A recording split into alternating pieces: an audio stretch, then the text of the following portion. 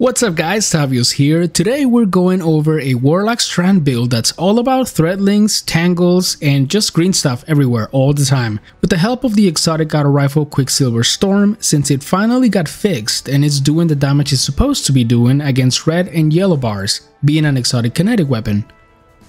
Quicksilver Storm got a catalyst with Lightfall's release that turned the kinetic weapon into Strand, and also added the ability to create tangles with grenade kills with the grenade launcher mode of the weapon. But if I'm being honest with you, I find myself very rarely using the grenade launcher mode. There's just other better ways to create tangles than to take 2 full seconds to reload. But if you're running some low level activities, it's still fun to change to grenade launcher mode and create some tangles that way.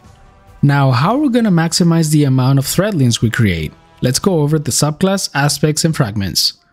Starting with the Healing Rift, which is totally up to you and the level of difficulty of the activity you're doing. Now for a grenade, Threadling Grenade is the way to go. You might like Grapple for the mobility or the Shackle to suspend champions and tormentors, but the reason we're going Threadling is the Mind Spun Invocation Strand aspect.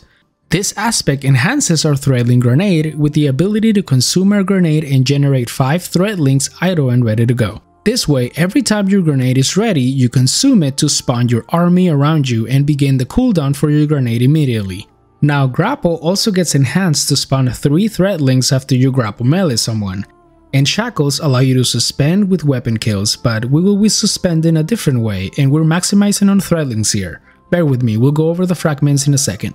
The second aspect, Weaver's Call, deploys any Threadlings you have purged when casting your Rift, plus giving you 3 more. So if you have a full 5, casting your Rift releases all 8 at the same time. Pretty cool stuff to see. Now onto the fragments, and here's where it starts getting nutty. The Thread of Rebirth. Strand weapon kills have a chance to create a Threadling. With Quicksilver on, we'll create plenty, trust me. Next is the Thread of Warding. When we pick up an orbital power, we get Woven Mail, which is a body shield. A shield that doesn't cover our head, so we're still vulnerable to headshots. This one reduces our resilience by 10. Thread of Warding and the next one, Thread of Transmutation, go hand in hand. When you have Woven Mail active, any weapon kill creates a Tangle. There's our Tangles, plus an increase to strength by 10. And for our last fragment, we have the Thread of Evolution, which allows our Threadlings to travel farther and deal additional damage with also 10 of extra intellect. So that's the base of it, creating lots of Threadlings and Tangles with Woven Mail. Now moving on to the armor and mods to consider, let's talk about our new Warlock exotic legs for Strand, the Swarmers. Destroying a Tangle spawns a Threadling, plus all of our Threadlings unravel targets that they damage. Now what exactly is Unravel? Unravel is a debuff, in a way similar to the Siva Nanites from Outbreak Perfected. They chase targets, attach to them, and targets who are unraveled take more damage. Also, killing an unraveled target creates a Tangle. Are you keeping up? All our Threadlings unravel enemies. Killing unraveled enemies creates Tangles and unravel other nearby enemies. This is what I meant by green everything and everywhere, and we're not done yet. It's time for the mods. On my helmet I have Double Harmonic Siphon. Rapid Quicksilver Storm kills create Orbs of Power. Easy Orbs of Power to proc Woven Mail and, you know, Tangles. Multiple copies increases the potency of the orb. Since our grenade spawns Threadlings and for the most part we will be eating our grenade, there's really no point on equipping Ashes to Assets here. Also have a Heavy Ammo Finder.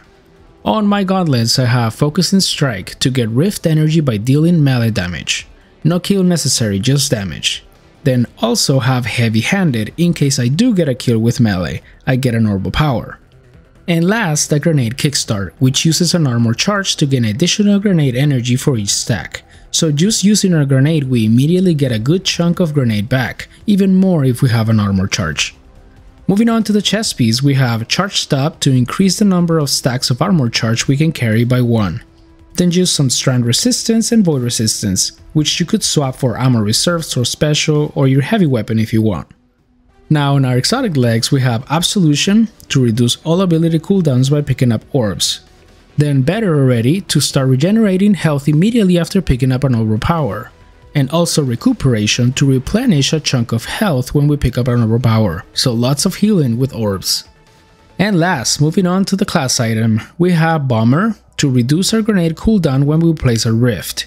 We have Reaper, after placing a Rift, the next weapon kill spawns an orbital power. And last, this is how we're gonna get our stacks of armor charge. Utility Kickstart.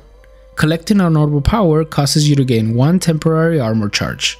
So once you have an armor charge, either throwing or eating your grenade uses the armor charge for grenade kickstart to get us more grenade energy, or if you cast your rift, it will use the charge for that instead with utility kickstart. And that is the mods, but for my stats you can see that all I did was pretty much resilience at 100, then super at tier 8, and grenade at tier 6 to bring the grenade cooldown to 1 minute 48 if I do nothing. With this build, we'll be abusing the Threadlings and Tangles, taking advantage of a recently fixed Quicksilver Storm exotic, and the new Swarmer's exotic boots for the Warlock. Our Mindspun Invocation aspect allows us to consume our Threadling grenade to ready 5 Threadlings for our command, then casting a rift spawns 3 more with Weaver's Call and launches all 8 of them at once, for a nice Threadling army. Our Thread of Evolution fragment allows our Threadlings to travel farther and deal additional damage, and our boots also buff the Threadlings and unravel enemies they damage. Unraveled enemies killed spawn Tangles, and shooting a Tangle with Quicksilver Storm spawns another Threadling plus suspends enemies in proximity. We will create lots of orbs of power with rapid Quicksilver kills and with melee kills, and picking up orb grants us Woven Mail, reduce ability cooldowns, health regeneration, health replenish, and an armor charge to be used with either grenade kickstart or utility kickstart. All this for a nasty loop of Tangles, unravels, orbs, supers, and lots of Threadlings.